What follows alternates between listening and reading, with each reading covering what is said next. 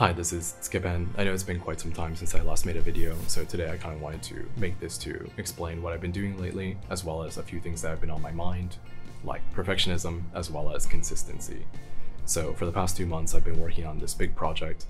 It was a music video with my friend's Flight Academy, and so for those that don't know, besides art, besides drawing, I mainly work on music videos and other kind of video production. So I spent a lot of time working on this video that was very close to me, very personal, because I directed it, I edited it, I was in it with my grandfather, and it's this big, massive project that spanned 2 different countries, 1 terabyte of footage, and it took me about a month to edit it all together, and the shooting was also quite some time, so that's why I've been gone.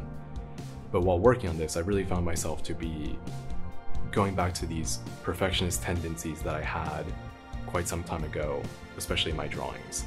I used to spend a whole month on just one piece. I would redraw the sketch, I would redo the line art, and I would color multiple times. I would do, especially the hair, as I think everyone knows, I really enjoy coloring hair, but I would just color it, the next day I would wake up, redo it, and that would actually continue for maybe 3 or 4 days. So in the past, I've often had these perfectionist tendencies where I become hyper-focused on one thing, trying to get a look that I want or something along those lines, and I stop washing the dishes, I stop thinking about exercise and doing all these things, and really it does start to affect my life in a negative way. Even this video, this is about the 3rd time that I'm reshooting it because I wanted to get a perfect frame, I wanted to get perfect lighting, all this other stuff, and really I wanted to speak to the people that have a similar tendency, and that is that consistency is going to be much better than perfectionism.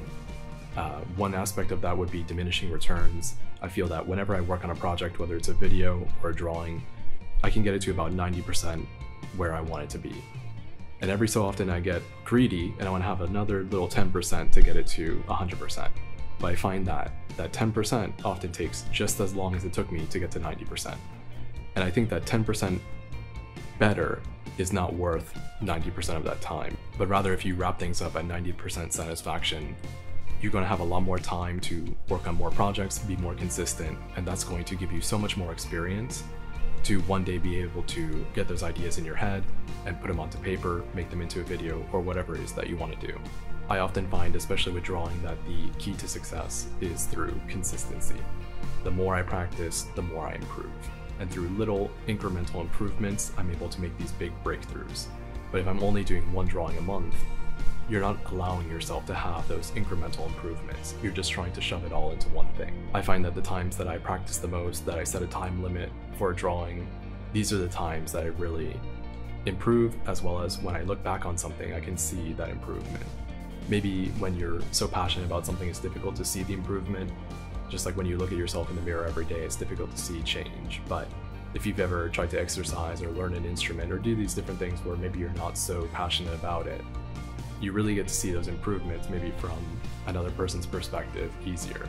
But when you're so focused on the things that you enjoy, it does become easy to lose sight of that. And I think the biggest impact of the perfectionist versus consistency topic that I wanted to do in this video is that the more time I find myself spending away from something, whether it is exercise or drawing or video making, the more difficult it is for me to get back. I start to make more excuses, and I find it to be difficult to get back into the process. So even if you sacrifice a little bit on the quality, if you continue to do it, you'll find that you will improve and the next day will be better. I think everyone can find a good example to relate to this, but for me at least, I find that with exercise, even if I'm not feeling it that day, I need to go and exercise so that I can continue on the next day, and maybe in a few more days, I'll finally have that big breakthrough and have a great session. Whereas if I just skip a day, it might lead to me skipping another day, and then it becomes this big daunting task that I don't want to do. So the best thing is to stay consistent. Even if you're not feeling it, go out, try it, do it, and you'll see that that is the key to success. Gradual improvement, consistency. So I hope this video can help someone. If you're someone like me that finds yourself to be hyper-focused on one thing, very much perfectionist, maybe try to be more consistent, set the bar a little bit lower so that you can actually reach your goals. I'm always available in the comments. I can't always cover everything that I want to talk about in these videos, but feel free to reach out. I'm always available.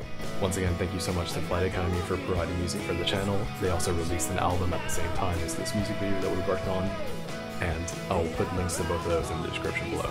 I'm Tsukepen, and I hope to see you soon.